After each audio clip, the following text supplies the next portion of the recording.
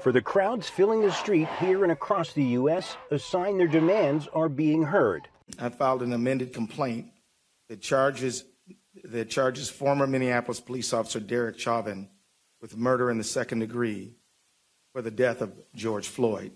For Officer Derek Chauvin, who was seen with his knee on George Floyd's neck, the charge was increased from third-degree murder to second-degree, alleging Floyd's death was intentional. And seeing that our voices make a difference, they are listening to us. They see what we're asking for, and they doing what we're asking for. Arrest those 3 officers. And they were. Minnesota's Attorney General announced charges for the involvement of the other 3 officers in Floyd's fatal arrest. Filed a complaint that charges police officer King, Lane, and Tao with aiding and abetting murder in the second degree. For Floyd's family, it was the justice they've been demanding. I'm happy that all the officers have been arrested. My fathers have not been killed like this. We deserve justice. One nation. One God. One nation. One God. But for many, it is just a beginning.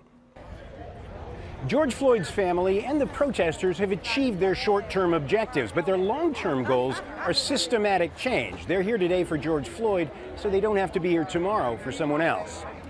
As one city after another across the U.S. rebuilds from fire and rebellion in the streets, a Floyd family lawyer says changing a system that allows the killing of one unarmed African American after another will take time.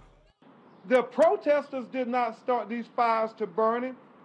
It was police brutality and a racist criminal justice system that started these fires burning in America.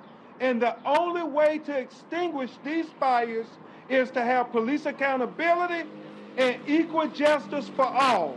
Minnesota's governor has begun by charging Minneapolis police with human rights violations, triggering an investigation into racist practices that goes back 10 years. The message is now here in Minnesota for the last 5 days, come back to the issue at hand, which is the systemic issues and the systemic racism and the lack of accountability up and down our society that led to a daytime murder of a black man on a street in Minneapolis. At the George Floyd Memorial site, many say the charges against 4 police officers won't bring protests to an end. They just show why the demonstrations need to continue. John Hendren, Al Jazeera, Minneapolis.